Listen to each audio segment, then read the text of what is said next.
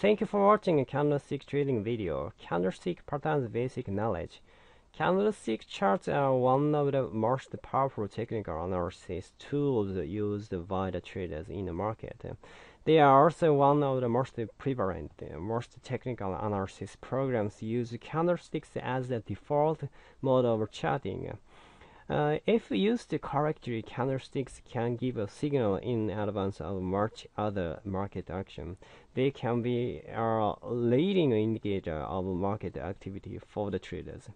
But just knowing about it cannot help the traders in their trading, as there are perhaps more than 100 individual candlesticks and candlesticks patterns available in candlestick charts.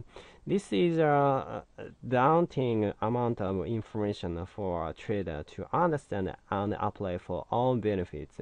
For those not familiar with the details of candlestick charting, it's important to go over the fundamentals.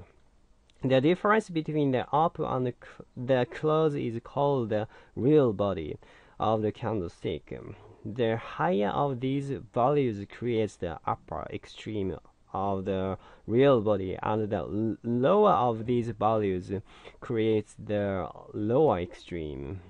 The amount the stock closes in price above the real body is called the upper shadow.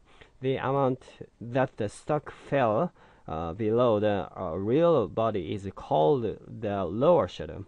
If the candle is green or white, it means the lower extreme is defined by the opening price and that the stock price closed during the period being charted.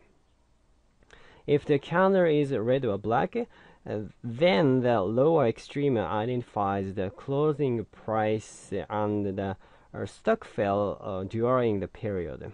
Candles may be created for any time period, monthly, weekly, hourly, or even a minute.